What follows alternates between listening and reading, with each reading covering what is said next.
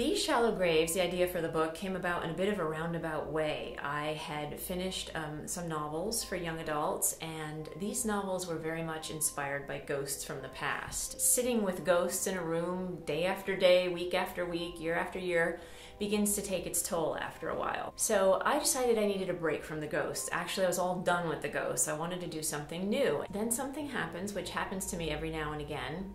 A dead man showed up in my head. He was lying in a pine coffin. He had strange markings on his face, long dark hair, and he was wearing clothes from a different time. I thought, oh no, here we go again. He opened his eyes and he started telling me his story, and I was hooked. I was off and gone. He took me back into the 19th century, to a place I love, to the Gilded Age in New York, the 1890s.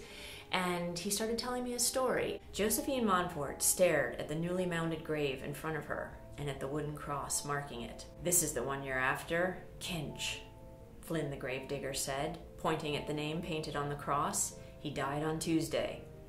Tuesday, Joe thought, 4 days ago. Time enough for the rot to start, and the stink. "I'll be wanting my money now," Flynn said.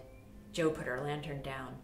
She fumbled notes out of her coat pocket and counted them into Flynn's hand. "You get caught out here, you never saw me. You hear, girl?" Joe nodded. Flynn pocketed his money and walked off into the darkness. Moonlight spilled over the rows of graves and the looming towers of the asylum. A wail rose on the night, high and piercing. And suddenly, Joe's courage failed her. "Step aside, Joe. We'll do it. Oscar and me," Eddie said. He was standing across from her on the other side of the grave. He said nothing more as she met his gaze. He didn't need to.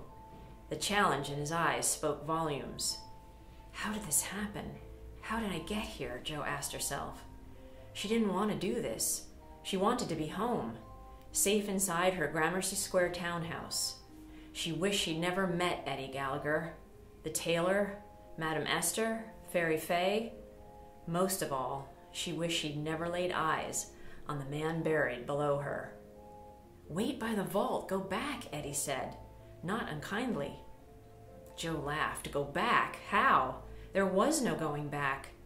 Not to her old life of drawing rooms and dances, not to Miss Sparkwell's school, not to her friends or to Bram. It had all gone too far.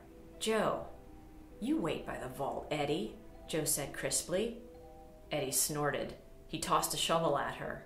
Joe flinched as she caught it, then started to dig.